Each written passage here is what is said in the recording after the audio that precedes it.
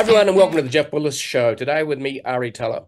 Now, Ari is the San Francisco-based entrepreneur, co-founder and CEO of the Smart Nutrition Service, Elo. Elo uses AI personalization engine to turn food from a cause of disease to your best medicine.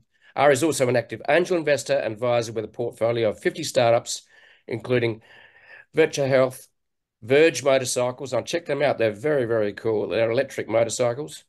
There's a Californian version, by the way, which is where Ari lives, and also Levels and Aura. And I'm actually wearing an Aura ring today. So obviously, Ari's made a little bit of money out of me because I've increased the stock price by one ring. So that's good. Essentially, previously he was the CEO of Quest Analytics, the market leader in doctor data and network management. Ari led the company through a pivotal growth stage from 15 million to 40 million in revenue. Before joining Quest Analytics, Ari was the co-founder and CEO of BetterDoctor, a doctor search engine. And BetterDoctor raised 30 million from first-tier investors, including NEA and Uncork Capital. In June 2018, BetterDoctor was acquired by private equity firm Vestar Capital. Before BetterDoctor, Ari led Nokia's game and application studios. After years of family health struggles, Ari has dedicated his life to helping build companies that help people live better. His companies, BetterDoctor, Quest Analytics, and Elo, have helped over 100 million people gain better access to healthcare. When not working or parenting, he has two young children with his wife. Ari spends his time on steep cliffs, powdery slopes, and big cold waves that only Northern California can offer. Welcome to the show, Ari. It's a pleasure to be here. Hey, thank you. Great to be here. So, Ari, you originally were born and grew up in Finland, and I noticed at the beginning of your bio that you were very much involved in online gaming. So obviously you had an interest in tech. Where did that interest in technology come? And then I wanted to ask, how did you get into the entrepreneur game? I'd like to hear a little bit about how that all happened to give us some context. Yeah, happy to go there. So I was one of those kids that was very lucky to get access to a computer at a very young age. So I think I was probably less than 6, 7 years old when my dad gave his first computer to me to play with, and this was one of the 086 PCs in 80s where you have this not the small floppy disk, but the big one that you can kind of Yeah. use as a pizza tray. And that was funky, and you couldn't do much with them. You could maybe use some sort of a accounting software, and maybe you could draw some stuff, and there barely were any games even. So I was like playing with those and trying to do stuff, and then got into playing the games when they finally came in, and building like very simple games with CV Basic, one of the early languages that you can program the stuff. And anyway, that was like my entry. And I got very intrigued about the whole world, and I was the only kid, who had a computer. Nobody, I mean, there was no consoles, there was no Commodore 64, no Amiga, anything like that at the time. And then, of course, a lot of my friends, they were kind of like wondering, like, what is this thing that this guy is playing with? And then, there was this group of people that started to kind of hang out together, and, got excited about this new idea that, what can you do with a computer? And then, of course, what happened when I went to high school, we had a very progressive school that was connected to the web. They were linked to one university nearby, and we were able to get access to like 94 time frame to the internet. And this was the world, that was no websites. Websites were not invented yet. I mean, email was barely coming together. There was no emails yet. So it's like this, like downloading with FTP and talking to people in IRC. And of course, gamers, they love new stuff. So there was a group of people who built games. And I became one of the first people in the world to play the first online games invented. We had maybe, I don't know, 50,000, 100,000 people in the world who accessed these. And these were kind of the early hackers. And it was really cool to be one of the people who got there in the like very beginning. And I got very addicted to the games. And I mean, within the 4 or 5 year period, I think I played third of my time on those games. And I wasn't really, I was very tired when I went to school because I had played until like 4 in the morning every night. And That sounds it like was young just sort people of today with sounds like young people today with smartphones, really. yeah, I mean, I think so a little bit, but the difference was that this is something that nobody really understood. And then I think the funniest thing that happened to me was that I got really good at it. I got to be one of the best players in the world, not because of I was so good, but I was hanging out with people who were really really good. And it's so funny that one of my best friends in the game a long time ago, uh, people always ask me because I've been working in the video games for a long time, like, should I let my kids play? Are games going to lead anything good? And I always tell people that, my buddy who played the games a long time, he's now the CTO of Goldman Sachs, for example. That's a pretty Right. good position to be, one of the biggest companies in the world, maybe one of the most impactful people in tech today. And, he spent more time than I did on playing the games. And so sometimes, it can pay off. Mm. And but that's for me, it was like really interesting kind of growing up period because I was the youngest guy. I was more like a high schooler. Other people were in college, maybe graduated a few years older. And I learned a lot. I learned, how to kind of lead, a group of people. I learned how to, build games in the end, and I learned a lot about the tech. So that was really foundational time for me. I don't know if I learned much in high school, but at least I learned a lot on the games. Yeah, well, I think, gaming got a bad name because it looks like people are addicted, and they are. But it can teach. But some fascinating thing about gaming now is that even Formula One drivers, and they've even introduced and brought people in to run, even race proper race cars, and found that those who've been really good at gaming, as in racing gaming, are have incredible skills, and it's taught virtually rather than actually by crashing a car regularly. So it's pretty cool. So the thing I'm curious about with all of my guests is that you then went to university and did a degree in Finland. What Why did you choose the topics and subject area that you chose at was like Vassar University? Yeah, I went to university in Finland. The one unique thing that might many people might not know is that you have a mandatory military service, so you go for about a year.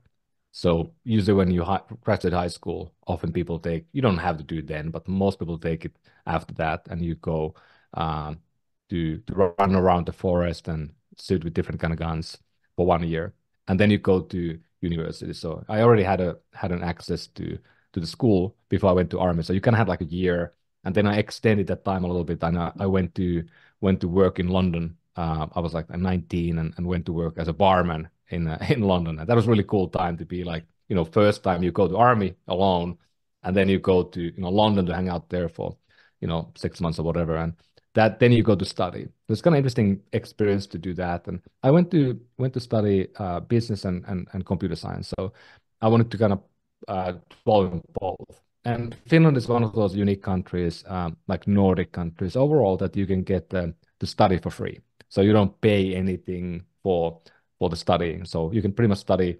And like I did, I was studying two masters at the same time. So I was enrolled in two different schools, and that would be very difficult to do in the US, of course, or many places where you have to pay 50, $100,000 for. That Mm. would be expensive and maybe not very smart to.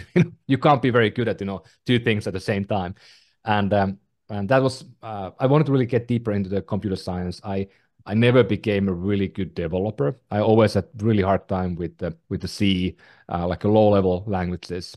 Even the math we went very deep. I wasn't very great at it ever. But I felt I was better at the kind of the business side, like understanding complicated things and understanding, kind of the people dynamic. And I'm a very people type of person, so I like that better as I studied. But what happened to me in the school is that I went to this new town, moved there. Um, in the first few weeks, I stumbled upon this girl who later became my wife, and that was like within the first 2 weeks. And then I also kind of stumbled upon my roommates that we had this, well, not really like a roommate, but we had a house that we Mhm. shared together, housemates. And these two guys, they started the startup really the first weeks of the school. So I kind of decided to join them. They asked me like, do you want to be part of this? I'm like, of course. And I became the first employee more or less in there. So you you end up in working in a company in a startup, and then you end up finding your spouse in the first week. So it's pretty busy first couple of years in the school, and it was really fun to be able to work in the startup while you were studying 2 degrees. So I mean, maybe the busiest time of my life. Right.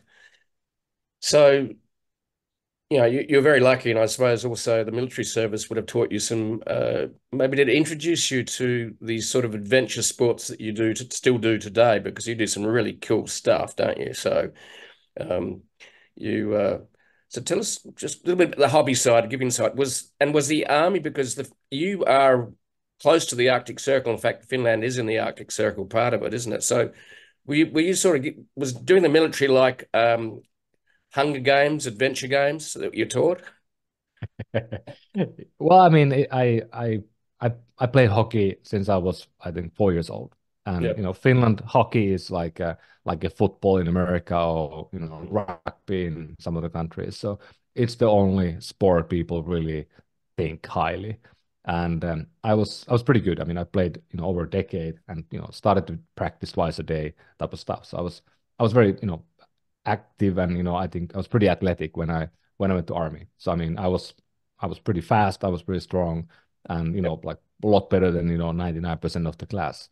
So I ended up going to army in Lapland, in Finland, like actually north of Arctic Circle, Yes. where you have no sunlight in the winter, and when you have 24/7 sunlight in the summer. And I mean, I think we spent maybe bit less than 100 days in the nature, sleeping outside, like surviving there. And Finland has a very simple military. We don't really need to worry about the Swedish people or the Norwegians too much. So we are really kind of directing on the Russians that are we have 1,000 miles of border You there. do. So it's like pretty easy to understand why we are there, what we're trying to do. And I was more like a bit like a guerrilla type of force, where you go to the forest, and you survive, and you kill people. But of course we didn't kill anyone, but it was like that's the point. So I mean, yeah, it was kind of interesting to me, and I love the nature, and it was interesting to be in the middle of winter outside, and literally like minus 30 Mm. Celsius weather, sleeping outside, and snow caves and stuff. So I mean, I loved it. I mean, that's kind of my kind of stuff. And Yeah. later I've been doing a lot of adventure, sports and things, and climb a lot of rocks around the world, for example, and mountains. So I think that was a beginning. But I had already been hiking a lot with my father. He's a very active outdoors man. He's a big fisherman. So that's the world. And I lived in a small town. I'm from like a 10,000 people village, where we basically have, we have the ocean. We also have a lot of forest. So that was my type of living. Mm. Yeah, I was reflecting on it because we had a chat before, and said, you know, basically you had to do military service. I've been to Finland a couple of times, love the country, love the people, Helsinki. I've been to the archipelago. I have been in minus 20 in Scandinavia, but not in Finland. And I know how cold it gets, but to sleep outside and be, where it's dark basically 100 days of the year would toughen you up. So a bit like boy's own adventure, really. So it's and at the age when you're a young guy, that's the sort of stuff you really love to do. So fast forward, you do uni, and the gaming thing is still around, isn't it? Tell us a bit about quick thumbnail sketch of how you got to be in the tech, and then how you then got into the health industry, because I think it's interesting. There's a personal family story there, and which is really inspirational. So tell us a bit about, because you continued to dabble and actually be quite significantly in the gaming industry. Tell us how that all happened after university. Yeah, so I studied, and I worked in this startup, and I really fell in love with the whole idea of building the early websites. We did a lot of websites for big companies, public companies. First time they had a online presence, so nobody knew anything about it then. This was early, 99, 2000, 2001, and it was all new. And we were kids who knew nothing, but nobody else knew anything more. And Mm. some of the senior executives, they hired us to do stuff because they knew even less, and we looked credible because we smelled bad, and we were very geeky. So that was kind of the world, You've and been we you've been we out in looked the we forest, looked the right? bill in a way. Yeah. Yeah, I think we were sitting in a dark room and trying to do stuff at code and whatever. But I wanted to go abroad because Finland it's so different. We are now living 2024, and world is a lot smaller than it was 2000. Because 2000 we kind of first time got online, we first time connected, Yep. and we often forget how different the world is today than it was only Mm. 25 years ago. And that time, when you were in Finland, I was one of the first people to go study in a university in the US, for example. I did one semester, and it was really kind of interesting to go into. I was in Kansas, very different, environment, but it was a good eye-opening, and it was hard to get. We had to kind of negotiate that place ourselves because nobody had these programs. Now you can go to same university I went to, you can get to Berkeley or Stanford. I mean, that's very different than it was Mm. before. So I wanted to go abroad. And I joined, before I got the tech, I joined a company called BAT, British American Tobacco. It's one of the big tobacco companies. And they had this trainee program that they basically took people under their wing, and you could go 4 countries, 2 years, and learn the ropes. So I went to London, I went to Lausanne in Switzerland, and had a chance to work in Europe, around Europe in multiple places for 2 years, and then I stationed in Helsinki and Stockholm and the Northern Europe, and Yep. I was running one brand, Lucky Strike, for them, and that was like, I mean, my learning to become business person. Like, we had a lot of money, and we were running complicated things, and I got a lot of responsibility right out of school, basically, Mm. and having tens of millions of budget, having a lot of people to manage. That was a good learning ground, and we can debate about tobacco, whatever. I mean, not very sensible thing to do, but it was a really good learning ground. And after that, I had built a pretty good understanding what it means to build business, to build brands, to market things, and then I was headhunted from there to Nokia to work in the gaming unit for Nokia. And the team I joined first was the team at Nokia who built the first smartphone. I think the N95 is the first Nokia device that was able to do video, Yep. images, web browsing, email, and this was a few years before iPhone came out. So really, the device that kind of paved the way for this new era. And that device, I mean, it ended up selling something like 9 million units in the first year. I mean, 9 million doesn't sound a lot today, but this was the first smartphone that sold a lot, and it was selling for $1,000. So I mean, it's 9 billion revenue on a one device. Never heard before in any almost consumer electronics. So maybe the most popular, best launch of a new product that almost had ever happened. And to be part of that little bit, I mean, it was really exciting. And then of course, what we were doing then, a few years, 6 years after that, I was building games. We were building new games for mobile devices.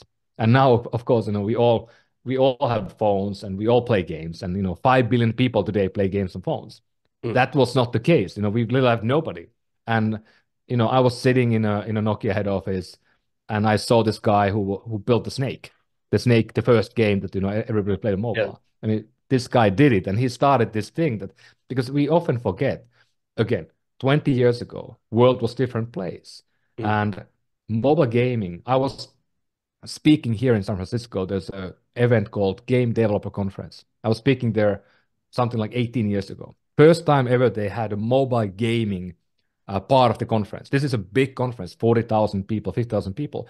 We had 200 people in a room. These are the 200 people who actually made mobile games 20 years ago. 200 people. Today, mobile games are bigger than music, movies, and books combined. Wow. That's just how much has happened in a short time frame. Mm. Mobile games are double the size of any other gaming. Like, console games are small compared to mobile games. So it was really exciting to be able to be part of something that started and to be there in the very first day. And that to me was the epiphany that, I mean, I've been trying to bottle up ever since. Like, I want to be in these rooms of people where Mm. something new happens. And I've been able to now do it a few times. And nothing is as exciting to be in a room where you have 100 people who are talking about something new. And then you see a few years later that same room is actually 10,000 people. Mm. And then it just balances up there. Mm. So that was a really important moment for me to be able to part of that Nokia story. And we failed. We failed to, iPhone game, Android game, and they ate our lunch. Nokia was, when I joined, the most valuable company on the planet. And when I left, Nokia was valued something like tenth of that, if even that. So we failed. But you learn a lot when you are there, fighting in the very beginning and trying to do the right things. And of course, it's not only because of me we failed, but there are many other people to blame. Yeah, it is very exciting to be involved at the start of a new industry, and I've experienced that multiple times as well. Firstly, I worked for one of the first IBM PC dealerships in sales and marketing in Sydney, Australia, and it was the wild west of computing. That's when it all started, and then I got involved in consulting with internet came out and the browser, which I was very excited about as well, and then social media turned up. So and that I got involved in 2009 and that. And I remember when Twitter was small and getting online at night, and I could watch America wake up on Twitter from Sydney, Australia, and have conversations with people that were so excited about social media and what it could do for the world. And for me, that was one of the first times I said, I'm a citizen of the world now, not just of Australia. It it really felt like we belonged to a tribe of humans that were all trying to change the world for good. Um, so enough about that. I think that I'm really intrigued about now is you had an event, a health event in the family that then took you after the gaming, I think, took you to your next, I suppose, industry sector and your own business and the business you've been involved in since then. Tell us about what happened and what impact it had on you and how that has turned into what you do today with Ello. And I want to know more about Ello as well. I think we'll leap straight to that after you tell us the story because I'm curious. Something listeners need to know is that quite often big opportunities come out of problem and pain, not out of comfort. And I think if you could share that story, that'd be great. Yeah, it's a quite a long story and a long time span. But while we were dabbling, I was working different things and trying to learn as much as I can about the tech, the gaming, all these things. We had this other thread happening with my wife, and she had she was a young 20 something woman in year 2000. She had a sudden like health scare, so out of nothing, she found that she has a big tumor on her neck, thyroid, and that was, we realized it out of nothing, and then we get to the hospital. Of course, they have to do something fairly quickly, and a week or two later, her neck is opened up, and they take the tumor away. Other thyroid is also going away with it, and healthcare did what they do well. So they took the tumor away. There's nothing beyond that. You're healthy. But at the same time, she ended up into these hormonal imbalances, these unknown unknowns we don't know in healthcare. And she was medicated probably for life. And the medication has a side effect that, and the whole hormonal is just that you can never have a family. And that wasn't like the biggest deal, when you are 20 something, of course it sucked. But, then later we started to really think about it, and it became a topic that we wanted to solve. And we spent almost 10 years on going deep into Western medicine, Eastern medicine, and we were living in Europe, and then we moved to California, and we had really good doctors. We spent time. We probably talked to 50 different doctors, and finally found somebody who was able to guide us into diet that was like anti-inflammatory diet. That's now used a lot for like ALS and Hashimoto's, different diseases that are these anti-inflammatory diseases.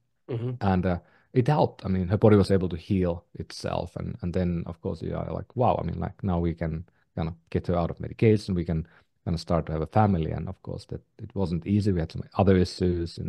I think my sperm motility was pretty weak, and with some compatible issues, whatever. So we had to go IVF, and that helped and that worked, and many years passed. I mean, this whole thing took a decade, and we finally got pregnant. We were so excited about it, and then we got very unlucky that our first son then died.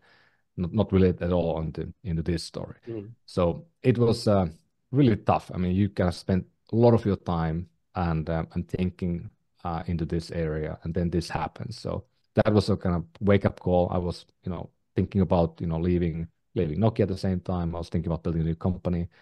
My wife was thinking about maybe moving on from business. She was in a corporate side, and we decided to kind of really overhaul our life completely. So I decided not to continue and build a new gaming company. Many more friends then left and built mobile gaming companies, and many of them are now billionaires, so they're doing great. And I decided to go to healthcare and build something different. And we had these issues. Like I became a massive believer in the idea that food can be medicine, and it was medicine for us. And today we have two healthy kids who are thriving and doing great, and that's because of the food that healed my wife in that. And of course, we also had to do IVF again, so we also are very thankful for that opportunity. But the other problem was that I was a European who came to the US, and I was flabbergasted by the problem and the challenge of finding the right doctor and navigating the healthcare. And we just couldn't find the right care, and that's maybe one part why we lost our first son. And I wanted to build a company to do it better, so I started a company called BetterDoctor. That was the first company after my gaming stuff, and it was very hard. Like we had people who built games and these tech people coming together and trying to build a healthcare company. We made every mistake 15 times over, and luckily, over time it did actually work, and it became a very different type of company that we expected. But now it has a big impact, and I mean I'm really proud about the fact that we ended up building something that is now helping. The goal of the company in the beginning was you always write down your mission statement, like we want to help million people to find a doctor that they love. I don't know if people find a doctor they love, but at least finding a doctor is a good thing. And maybe a bit flamboyant on the last sentence, but on the last bit. But today we have helped more than 100 million people, 200 million people. I mean, how cool is that? So my problem, my wife's problem, has now helped a lot of people out there. Nobody really remembers better the name anymore, but we are one of these backbone pieces of the healthcare system that is the right data is coming from us, and it's throughout the system. So anyway, super cool experience to build it, and really proud about that whole thing. A lot of really great teammates that we had, and I work with many of them today at Elo. And Elo is kind of I did private equity CEO gig to just run a company to learn that ground. But then I was able to kind of start again doing a new company ground up, and Elo is really my focus on how do we make the right nutrition more accessible? How do we help people? Because the bottom line is this: today in the US, things are pretty bleak. Most people don't know this, but the life expectancy has been declining now for the last 2 years. We have lost 2 years of life expectancy. And today, if I'm a man in the US, my expectancy today roughly is to live to 75. If I'm a same age man in Japan, I'm looking 85. That's 10 more years. How much would you pay to have 10 more years in your life? I mean, it's a lot of money. And I mean, who wouldn't like to live until 85 to 100, even maybe more than 100? So I think really we need to fix this, because most people are sick today in the US because of the chronic conditions that are born because of bad diet, lack of activity, and then also, of course, stress and lack of sleep. We have to fix that, and we can fix it. And that's what we try to do at Elo. Focus on that nutrition piece. And the simple statement again, like we had for the doctor finding, now we say we are trying to build a company that takes data from your body and turns that data with AI into tasty molecules that keep you healthy or heal you. Yes, and you've got a novel approach to doing this, because you've got an approach that is not about medication, but it's having lollies. Well, I have nothing against medication. I'm a science-driven kind of guy every day, and I think there are wonderful medications. Medications help me to have a family. Heal my wife possibly. So nothing against that. I'm not like a woo-woo kind of guy who says that let's have colognes and let's do that and then have juicing and not have cancer treatment. That will only end up you being dead. But I think we have to pair nutrition, pair healthier habits together with the great medicine we have today. Yeah. So tell us about how your approach is. I think from memory we had a chat before. Your approach is very much data driven, about gathering data about a person, because you create personalized gummies for people to take. Now, in the US currently, a lot of gummies are taken now, not just for lollies, but actually for marijuana. So, Yeah, so one thing we decided to do in the beginning was this idea that what can we do? What we like there's three principles that we we need to be through in order to build what we want to do. mhm. So we had this very ambitious goal. Let's build this new concept called smart nutrition. I was there in the beginning when we built the first smartphone. Well, we call it mobile computer, but who cares? Anyway, smart devices are personalized to you. Like think about the phone. It's the most personal device. It has all your photos, all your contacts. You buy a new phone, it's like an empty vessel, and then you populate that with all your content, your apps, your things. It's really personal. It's also very precise. It's really based on the latest science and it's the highest piece of tech. In your iPhone, you have more stuff than you have in a space shuttle. Way more. It's way more technical. And lastly, these devices that are smart are proactive. They are getting better over time. Like the more you use them, the better they get. I mean, they get maybe more addictive as well, but they get better. So idea was, what if you could build the same thing for nutrition? What if your food, your nutrition could be similar? It could be personalized to you. It could be precise, grounded in real science, real data, and it could get better over time. Maybe Mm. even tastier, better outcomes. And to make that happen, you need three facts. You need to have ability to collect data from our bodies. So, we have all these wearable devices today, like Apple Watch and Aura and, Whoop and many other ones. Yeah, That well, is really well, powerful. I'm wearing a Garmin that measures, a lot of data. It's amazing, And we are like think about we are still in the 1.0 of this. Mm, Just look ahead, like let's leap again 10 years ahead. I talked about a bit like what was the life like 2000. I mean, we mm, might forget, but 2000 life was very different. Okay, let's go to year, 2035. We're mm. gonna have an Apple Watch or whatever we're gonna call it, Garmin or whatever it calls then. Yeah, That mate. device will be able to look at you and tell you your glucose numbers. It will tell your blood pressure. It will give likely your blood biomarkers like your cholesterol and others in real time every day. Mm, So anything you put in your mouth, anything you do, you will get immediate feedback loop. And you're going to see if that is good for you or bad for you. That is something we can now do for like sleep. We can do it for maybe your heart rate. Maybe we can do it for your glucose if you have a glucose monitor. But we are in the beginning of it, 1.0. But once we get to the 3.0, everything will be in your wrist. Device costs less than $1,000, can do all of the stuff in real time. It can connect to your doctor. It can connect to the AI that will guide you to the right thing. So I'm believing that that will be the case. So we also need to have ability to collect the blood biomarkers like your DNA and all these things. And that's becoming more prevalent every day. mm. And the last thing we needed to build LO, we need to be able to build the products that are personalized and then deliver them to your home. Today we do supplements. That was the beginning we started from. We do pills, powders, and gummies. But of course, we also do meals and groceries once we go forward Yeah, in LO. But the idea is like, what if you could have the right things around you so you do better decisions in your life? What if yeah, you make it easier so you don't need to really, do these decisions like I don't need to eat many meat anymore, or I don't eat this anymore. It's very difficult to make that decision because we all love to eat certain stuff. yeah, What if you could eat the same stuff, but it's just better for you? I mean, that is the unlock I think we have to do. And I always talk to everybody when I invest in a company, I'm in a board of a company. You need to look at this like people often forget that Tesla, for example, it's not just a better electric car, it's a better car. It is a really good product. I mean, people are buying it not because it's electric, because it's a better car. mm, It can drive itself. That's kind of cool. But it's just really fun to drive. It's pretty affordable now when the price went down. And it's also just a really good product. mm, iPhone is unbelievable product. Like, I mean, Android has been trying to do Samsung and others, Android devices. And you go from iPhone to Android, you're like, oh my God, like what is this? And many people who go from Android, I mean, there are a lot of people who love Android. No, no, nothing wrong with that. I mean, there's this dogma people have often. But if you go from Android to iPhone and you learn to use it, it's just better. But now we are getting to an era where somebody will build a new phone within the next 3 years that will be AI-driven phone.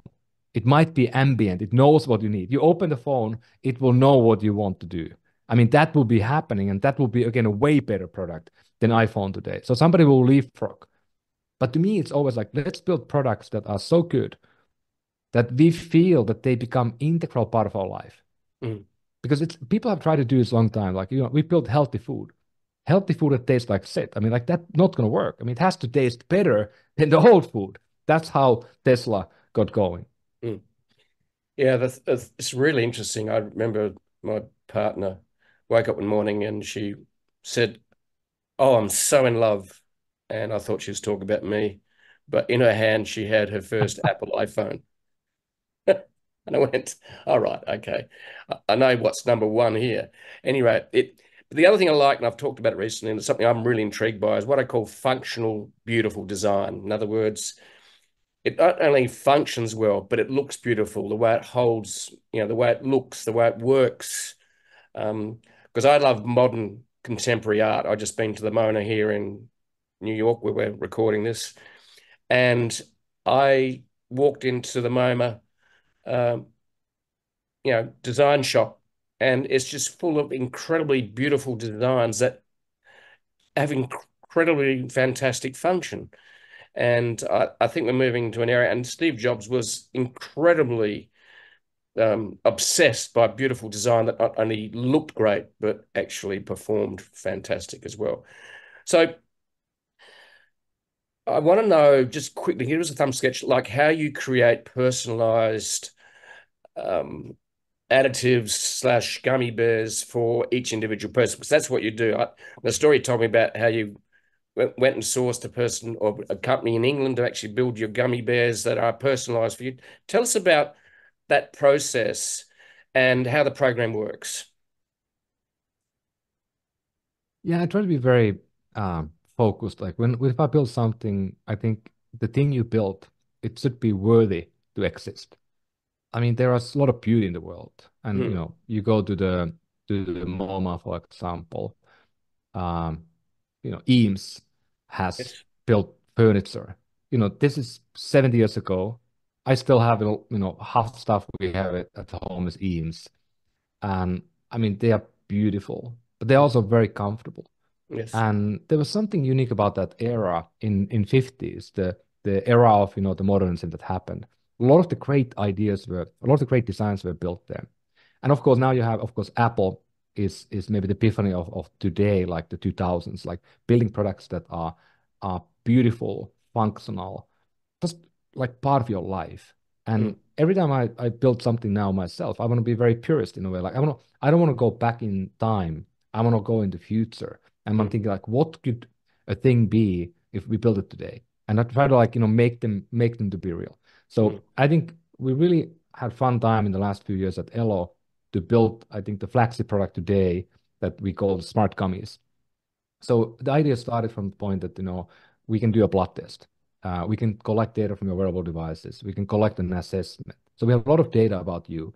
Then we use AI to understand what you need from nutrition perspective. And then the idea was like, what if we can cover many of the things that you get today in the supplement pills or powders? What if you can put that in one gummy and then deliver to you? That was the idea. And I went around the world to search for companies who can make these, and we found one company who was able to create this product. And then we worked with them for a year or two now to get it out. And this is the outcome. So basically, this is my gummy that I have today. It's 7 layers. It has 7 pills in one gummy. You can pick your flavor out of the 8 different flavors. It tastes great. It looks beautiful. And basically, this is the same as I take, normally handful pills. And what is better? Having, you know, good tasting gummy vitamin that's like candy. By the way, sugar-free, vegan. Okay. And I mean, it's just good. Mm. And I wanted to build an experience that's like not twice better, but 10 times better than today. You Mm. go to most homes, you open people's cabinets, they have 10 pill bottles. Now they get one wrapped gummy that has their name on the packaging, and they can take it to go. You go travel, you can pick 5 of them to go. I'm gonna go London tomorrow. I'm gonna pick 6 to go, and I get take my gummies and I'm good to go. So Mm. it's just a much better product. And then every month, every quarter, we reformulate that. So this gummy is 3D printed out of 389 million combinations. So basically, we can sell this to half to America, and nobody will have the same gummy. That's pretty cool, right? That's very So cool. That's it's what I like love about future. it. Yep. And to me, that's like how do you build things that are exciting in a way that you hear the story, you're like, I kind of have to try it. And then you have built something worthy. And of Yep. course, now we've been testing this out. We did, the first test ever done where we tested people who took the gummy with vitamin D. They took a pill with vitamin D. We tested those people at the beginning and then 90 days after, and we saw that the gummy people were able to improve the vitamin D levels in the blood more than the people with the pills because the gummy people were taking it every day, and the pill people were taking it maybe every day and missing here and there. Mm. Because the gummy is better product, it's more a part of your life. You can add it into life and you feel good about it. And Mm. every time you do it, you feel something. It's like a treat that does something good for you. Mm. So that's what I'm thinking. Like when we're trying to build a better system for nutrition, for example, it has to be that way. Like I don't know how the Elo food or the meals will look like, but what if you can pull something together like this? Like you get the meal that is like absolutely great for you. I don't know how to do it yet, but I'm thinking about it. Well, maybe you could do it. I'm intrigued. Number one, the question I have, you did mention blood tests, but I don't think you do it anymore. How do you get the personalized data to actually create the gummy for each individual? Yeah, so I have my blood test here. I mean, I just need to, I do myself every quarter, Elo test. You don't have to. So we started in a way that you had to do the test in the beginning, and then we paired up you with the codes, and then Mm. you got the pills. And, some people love that. But many people are like, I want to get the product sooner. It's too clunky. And, I'm afraid to prick my finger. I haven't done it before. It's a lot of confusion. And maybe when we grow bigger, more and more people are less adventurous like maybe I am. So for normal people, they were like, I want to do an assessment. I'm happy to answer, 20 questions and I get the right product. So what did we do? We were testing people, thousands of people with the blood, and then they did an assessment. So we were able to kind of look at that data and build a predictive model with AI. And now we can predict what you need. I mean, we won't be 100% perfect. We don't know exactly your cholesterol value. We won't know your D vitamin value. Is it 15 or 60? But we can predict and we can give you 80% the right product. Today, like I said, you're going to have a cabinet full of pill bottles that half of them are expired already.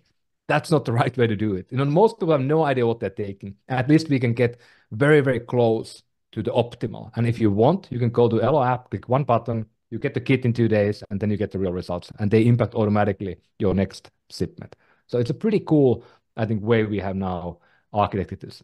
Yeah, it is very cool. So the other question I hadn't asked before is I'm from Sydney, Australia, and so you don't currently offer it in Australia, I believe. Only in the USA, is that correct? Yeah, only the US because Yeah. the challenge with these products is that every country has their own regulatory landscape, and it's not that difficult maybe for nutrition, food, and supplements, but it's very difficult for testing blood. I mean, you can't send blood across the borders. That's very very difficult to do. So I'm in New York. Could I get a kit sent to me at my hotel and get it done and send it to you? Yeah, totally. That'd be pretty cool. And how long till I get the gummies? Could the gummies be sent to Australia We can all send to US. I mean, again, Australia is very far away, so I think our logistic partner would be surprised if I'm shipped to Sydney. though? That's fine. Look, it's what you're doing is amazing, Ari. I'm blown away, and I think I love your creativity and innovation, and I love your future leaning. And the other thing that I rather like is the beauty in the design, even for a gummy. I think it's really cool, and uh, yeah, it's I constantly amazed by gifted entrepreneurs such as yourself, amazing human beings that are changing the world one gummy at a time. And that is so cool. So, Ari, are there any tips for wannabe entrepreneurs, existing entrepreneurs, or people want to start a business in this digital and AI leaning world that we are living in today, what would be some of your top tips to other entrepreneurs? I have this is the sixth time now I'm building something from ground up, and I've been very lucky to be able to do it in 4 or 5 different fields. So every time I start a new thing, I'm a beginner, and I have the beginner's mind. And of Hmm. course, once you deep dive into nutrition, for example, you will likely end up losing that beginner's mind. But in the beginning, it's very, very valuable. So Hmm. I think the what I tell to a lot of people, and it's so cool now to be a founder and an entrepreneur. I mean it's fun. I love this. I mean I've been doing this for a long time, over 20 years, and being now a CEO founder for last 13. I don't know if I can do anything else, and I'm getting quite good at it. But many people, they look at the kind of glamour, and you can make a lot of money and you can get a lot of fame, but most people, it is a lot of grind, and it's very difficult to succeed. We always talk about the few that made it, but there are many, many, many, many more who didn't. So I think the number one thing, if you think about to build a company, you can build a company, like my wife has a company, and she's not raising any funding for it. She's running a good business, making money. That's fine. Like a lot of people, that's like, being an entrepreneur in that sense is fine. But if you want to go to the VC game and raise funding and all that, you need to have an idea that you are committed for a decade. Like the Better Doctor for me, it took 6.5 years. Plus, then I was working in another company in the same field for 2 more, so almost 10 years. You need to be committed for 10 years. So look in the mirror and ask yourself, like, okay, I have an idea. I want to do another game or app or whatever. Do I want to work on this 10 more years or 10 years? Hmm. If not, then don't do it. Hmm. And then that's why I think for me, I mean, I try to find meaning in my past life to give me the energy to go through the hard times when they always come. And today we are living in a very difficult time. For example, a lot of people are not getting funding today. I'm in a healthcare where a lot of companies are underperforming in a public market. So not the easiest times. And we are kind of this pseudo recession unknown time today. So it's not easy. So Hmm. that's one thing. Like pick a topic that on an area that you really care about enough. And then the second one is that do you want to do it alone or do you want to go with somebody else? If you're going to partner with somebody, you better date with that person a little bit. Don't pick the random guy and start a company because it will be a disaster in most cases. And like I'm a very, very fortunate in a way that I started to work together very closely at Nokia with my co-founder Tapio. I Hmm. have two founders in two co-founders on this. But Tapio, I met 17 years ago, and since then we've been working every day together. There's a fourth company for us together, Wow. and that's pretty unique because I trust him 100%, and he's 100% better than I am in all the things he does. I'm probably better what I do, and we can divvy up tasks, and it's been so fun to work with somebody that is there on a hard days for you, and vice versa. Hmm. So that is really making it much more fun. And some people start a company alone, a startup, and raise them up. That's hard Hmm. because they're very lonely. And then the third point I think on this is that um, if you want to do impact, like my goal is to have impact. And yes, I mean I had maybe some impact on the doctor stuff I built or 10 years. I mean I'm proud about it, but still, if I want to have an impact, I have now friends. I'm 45. I have many friends who went to good schools and they done a really good career in big companies, and now they're starting to be at the C level. And I think they have much more impact than I have. I may never have that impact because I can build these startups, but even if I make them pretty big, I still have millions of people. Hmm. And my friends are working companies like Google, and they have an impact on billion people today, every day. Yeah. So in a sense, if you really want to impact the world, it might be easier almost to do in a bigger company. And people often say like, why would you go to work in a big company? I mean, one reason is that, you could be there if you do the right things and you get, high enough, you can really have a massive impact. Hmm. And that's something that people often forget. Hmm. There are not many people that I know, and I've been playing the startup game now for a long time. And I'm in Silicon Valley. I mean, I know a lot of people here. I'm probably connected to 1,000 CEOs. Hmm. Out of them, I think 5 people have made real impact. Hmm. Many of them made a lot of money, no question about that. But I Hmm. don't think it's about the money. I think it's about can you have an impact in the world around you? Mm. Yeah, I remember the quote when Steve Jobs hired John Scully. He said, "Do you want to keep selling sugar drinks or do you want to change the world?" And I remember that quote. And so I love your takeaways and tips. Number one is have something that's purpose driven. Number two, pick the right partner to work with, and because you're going to have to be spending every day with them, maybe more time than you're going to spend with your wife or your partner. Number three, and also the other part of that too was, play the long game. And number three is impact. But you are making an impact, definitely, and you already have. So I don't think underestimate yourself. I think you've done a. I'm blown away by your creativity and innovation, as I said before. So, Ari, thank you very much for sharing. And one final thing I want to ask is, and I think I know the answer already, is what brings you deep joy and you would do it even if you weren't getting paid? I love building stuff. I played Legos, as a kid, and when I was not playing with computers, I see my son playing Legos and building amazing things today at age 9, and I think the building is the one thing that it just keeps me excited and seeing and maybe being in a tiny way involved in inventing the future. Mm, I mean, we are living in the most exciting time, I think, we are. ever, because we have a few things happening that are unbelievable. Mm, AI today, I think, is a catalyst that will have an impact beyond our imagination. I mean, I yeah. tell a lot of people today that it is fire, wheel, industry, AI. Mm, Internet, all these things are just like stuff. I mm, think AI is the same catalyst as like fire, and it will be unbelievable because many people don't talk about this. We all use the LLMs. We don't understand today what happens when you connect the LLMs today, the large language models, into robots that are getting better by the day. mm, That will be like just a few years from now, mm, 2, 3, 4, 5 years from now, you're going to be walking in the store and there are going to be like 10 robots picking up food, mm, bringing them home, cooking the meals, mm, gardening your lawn, cultivating food in your backyard, cooking the Michelin star food at your home, taking care of the elderly people. That's happening in a moment. mm. And I've seen some of the robots that are now coming up that are connected to the LLMs, and you can go and look online some videos.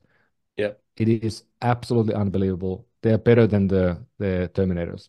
yeah, yeah. I totally believe with you that AI is the new fire, and it fascinates me, and I'm intrigued by leaning to the future where the intersection of AI and humanity, where they maybe blend, maybe they become a separate species, we don't know.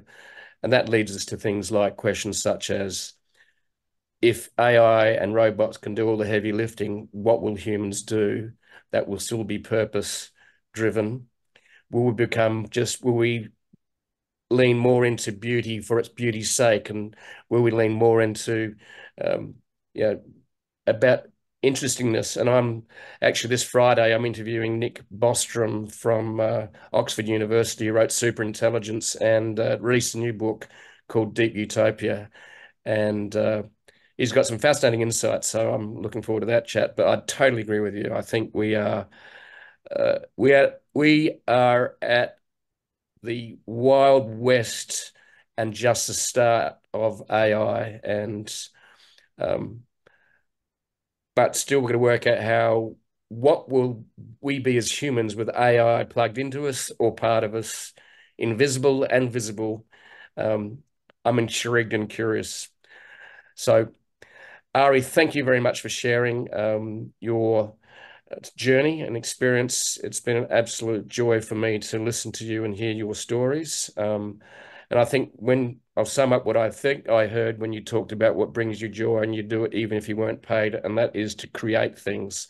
In other words, I think that as humans is what we truly are, is creators and innovators. And you are one of those, and we're all one of those. Some just do it in different ways. So thank you very much for sharing. It's been an absolute blast, mate. Thank you.